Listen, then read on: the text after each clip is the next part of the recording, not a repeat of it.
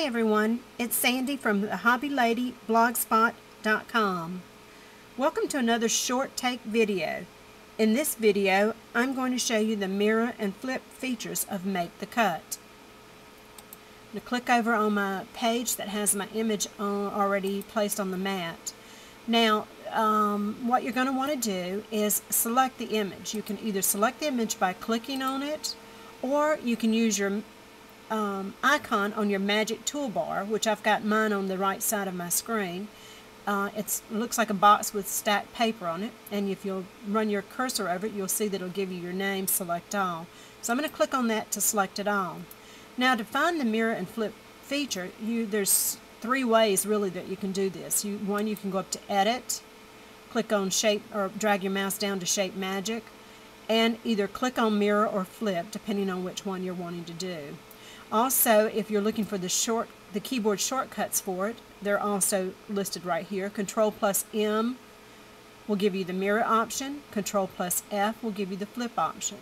I like using the icon, so I'm going to use the magic toolbar, and I'm going to use, first of all, the Select All to select my image. So that's the first button on the toolbar. Once I clicked on that, you'll see that the image is selected. You have a blue dotted box around the image.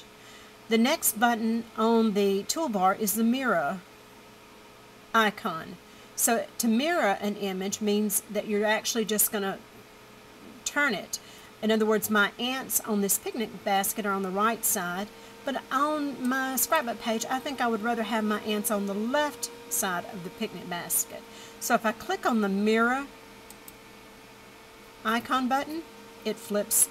It doesn't do anything, doesn't distort it, it just totally flips, or mirror images rather, the image that I have. So now my ants, if you'll notice, they're on the left side of the picnic basket. Now the flip option, again, you can use your edit menu bar to find it, the keyboard method, but again, I like the icons. That's the third button on your toolbar, the Magic Shapes toolbar. Once I click on it, if you'll see what it's doing, it's actually flipping it upside down. So clicking off of it again turns it back the right way. Clicking again flips it. So anyway, that's the features of the flip and mirror images that you can do with your images with Make the Cut. Once again, thank you for joining me, and I hope you enjoy this tutorial. Have a great day.